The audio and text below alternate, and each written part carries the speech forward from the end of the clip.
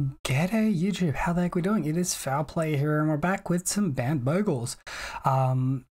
So the major advantage to playing Bant is the inclusion of cards such as a Curious Obsession, which draws a card when it deals damage to a player, Aqueous Form, which gives Unblockable, and Stubborn Denial, which counters spells their opponents are casting.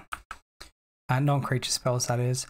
We're still going to use some of the same elements that we use in the regular version of the deck with, you know, the likes of Rancor, Ethereal Armor, and Hyena Umbra as playsets, plus, you know, Daybreak. And then Sentinel's Eyes as a 3 of. Its potential, this like should be 2 Sentinel's Eyes and like 2 Aqueous Forms, or 2 Aqueous Forms, 3 Curious Obsessions, something like that. But as it is, we're going to just run it like this and see how we do. I really want to test out Stubborn Denial and see how good it is. So this list is Force of Negation list. I don't think Force of Negation is in the best place at the moment. And essentially with the sideboard configuration, instead of Chalice of the Void, we're going to run Subtlety. It's not because Subtlety replaces Chalice of the Void, but more so that Chalice of the Void has overlapping matchups with Stubborn Denial, and Subtlety is going to be good into things like Amulet Titan, potentially even something like Hammer Time, which is trying to combo really early on, although, you know, Solitude's a bigger standout than Subtlety in that spot. Outside of that, you know, we've got Discard and Sacrifice hate, we've got Tron hate, we've got Artifact Enchantment hate, and we've already gone over the creature hate there. With that out of the way, let's get into the league. Okay, so match number 1, it looks like we lost the die roll against Bright Orange. We got this reasonable looking hand here. We got Curious Obsession plus Stubborn Denial in it. There's potential for us to get a bit stonewalled out with not enough auras on the field. I think in the blind it's definitely a keep. It's a shame we lost the die roll. Also, Ragavans are pretty damn annoying as well. Opponents played that one out. We've hit another mana source, which is frustrating to say the least.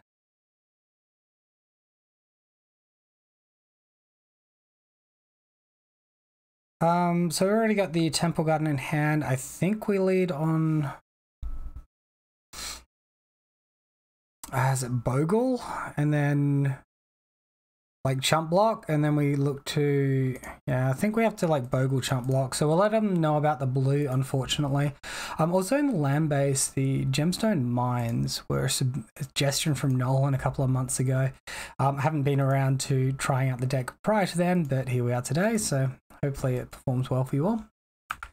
And our opponent with main phase Sherald's Edict. That's pretty frustrating. All right, whatever the heck this format is at the moment. Ragavan getting in there. Hopefully they break on relevant cards. So like a 2 mana, yeah, Gemstone Mine, perfect. Take those lands away from us. We do not want them. So now we need essentially a green mana source.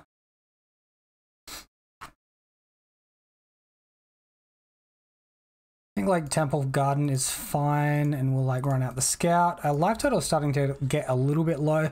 Hopefully we can actually hit an aura source rather than all these mana sources we seem to have stacked to the top. Maybe the shuffle helps with that, who knows. Although we didn't get a shuffle, did we? If anything, the shuffle would probably hinder.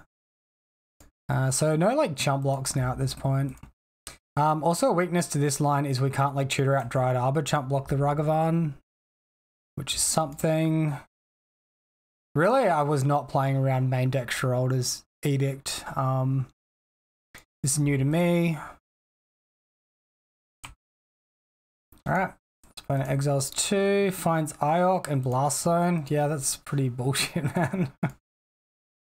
Oh my god, we can't take any more of this punishment, dude. Alright, so Inquisition's going to take something. We might as well keep the Stubborn Denial rather than throwing it away and then tapping the Stomping Ground. They're down to 2 cards in hand. Wait, they took away Stubborn Denial? What the heck's going on here? Yeah, go and attack me.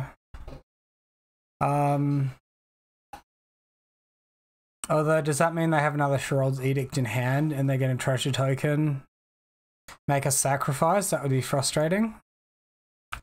Alright, so it looks like our opponent's just decided to pass to us, and that's a bit of an unfortunate one because it means there's going to be no real attacks that can be had. We've had another land drop as well, which is absolutely bullshit. So I guess we're just going to wait a little while here. if we play the Curious Obsession, it'll fall off due to no creatures having attacked this combat. I mean, maybe we're supposed to trade Glade Cover Scout into the Ragavan.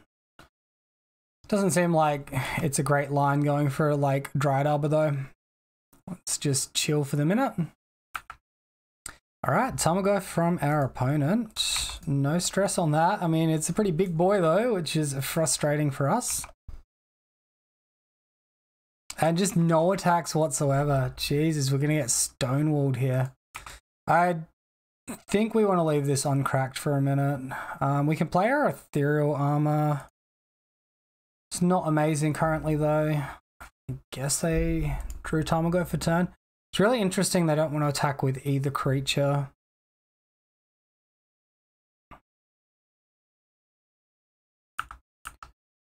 I think given the amount of land sources we have active, playing Ethereal Armor and not playing it is about even. I don't know, maybe I should be playing it. Yeah, I guess we play it because this is better to not have discarded to a discard effect. I'll play it in the second main, no attacks. Alright, so throw that one down. Because we need like a... Because this would be a 4/4 and that's not big enough, so we need at least one more aura. Alright, looks like Tarmogoyf's going to start attacking and we're forced to take the damage from that one. They have Liliana of the Veil. It's possible they're like holding one in hand but don't have access to the double black. So if we are to decide to use Boseiju, we should probably just go after Swamp. Misha's Research, Unearth. Sure. So sacking that one, and that's found Ragavan Unholy Heat. Cool. So I guess they take the Unholy Heat. Damage to a creature or a Planeswalker. That's going to be a pretty dead one, really.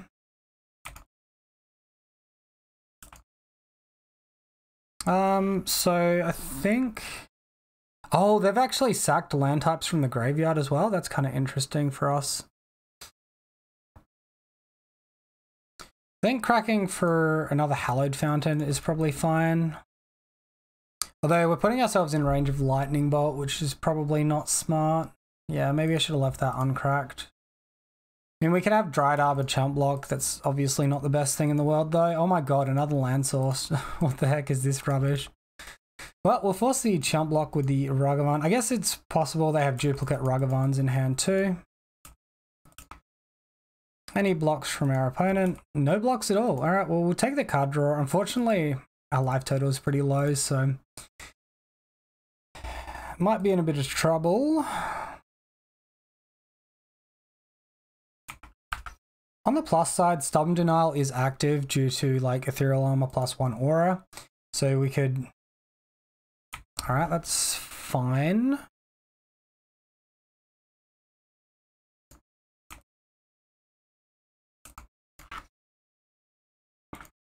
I'm attacking with both creatures. We have to block at least one of these. The Renin 6 hasn't actived yet, but this is during combat, so it can't ping off the Dryad Arbor.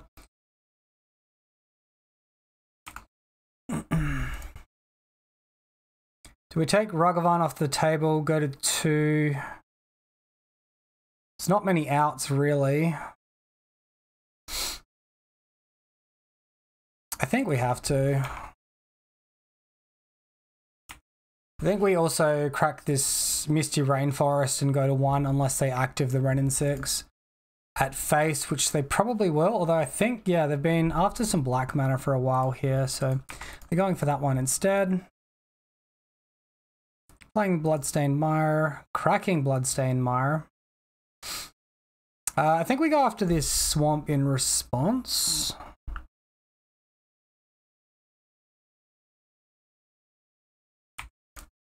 Maybe not. Alright, so they just get Mountain anyway. Play a second Ragavan. Sure.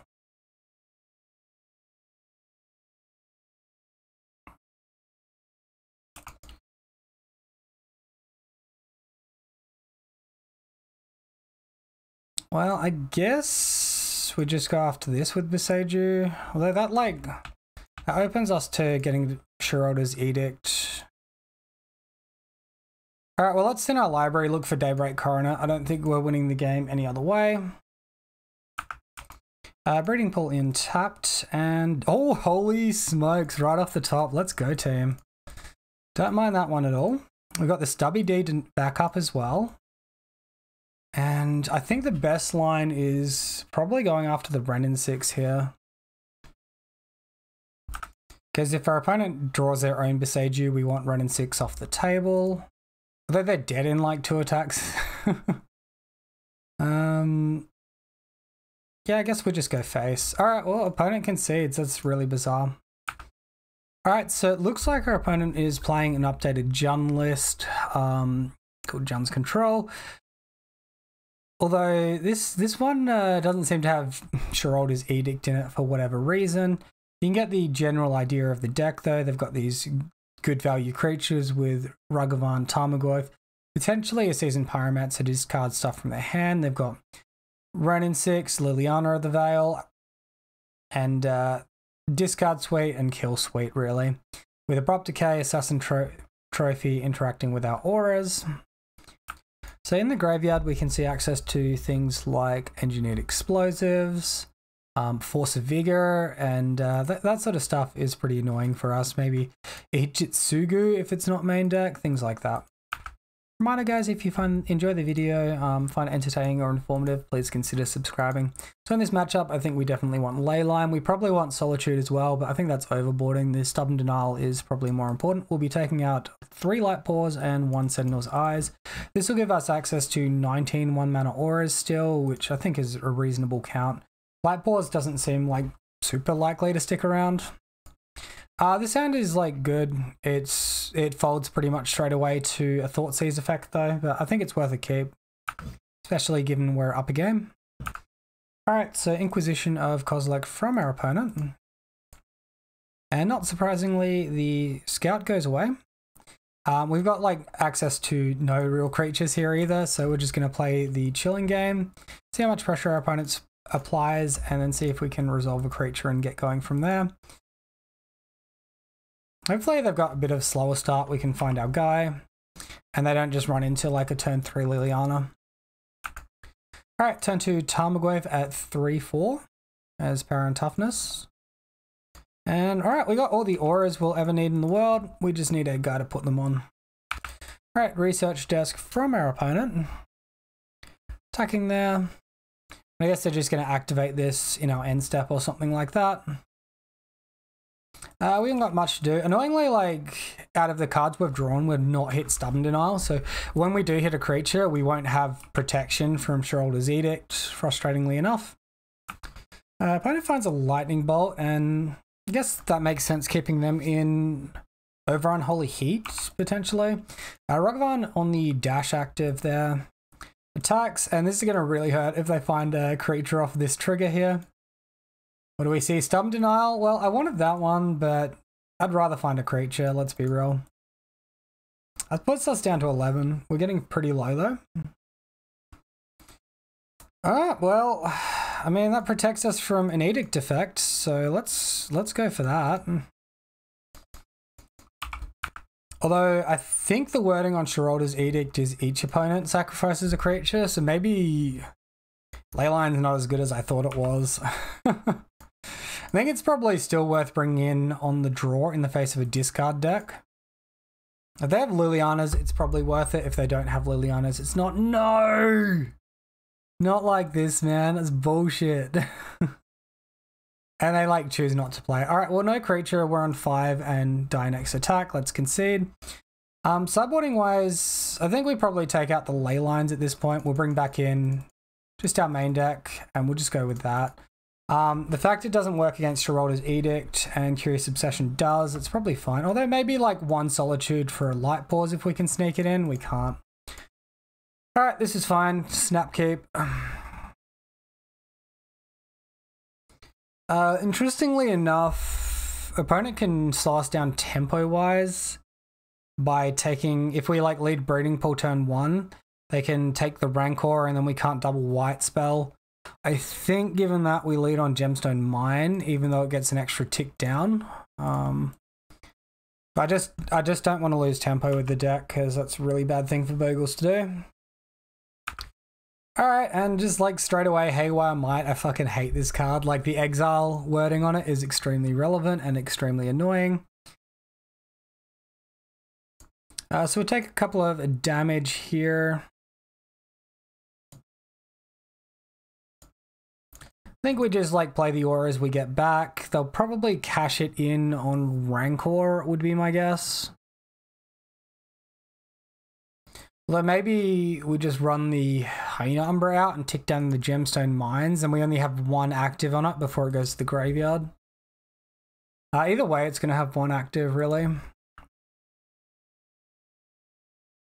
Alright, I'm gonna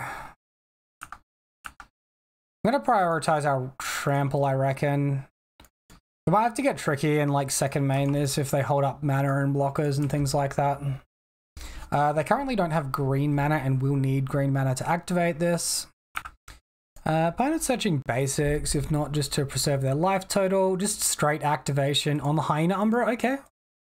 Well, as long as this isn't followed up by engineered explosives, we're pretty happy. Looks like they're passing. Mana Confluence off the top, and yeah, let's just go ahead and empty our hand here. I think if they had Shirada's Edict, they probably would have held on to the Haywire Might, so we can just assume that card doesn't exist in our opponent's hand. And we're going to attack for 7 now. That's putting our opponent to 11. We're back to 23 and, you know, back down to 2 mana, but that's okay. Well, our opponent's conceded. It seems weird to keep a hand that's only got Haywire Might interaction, fire that off sorcery speed, and then, like, scoop. But yeah, I mean, we'll take the win and we'll move on to the next match. Thank you so much for watching, guys. Be sure to let me know what you think of the Bant deck in the comment section below. Till next time, have a wonderful day, and I'll see you then.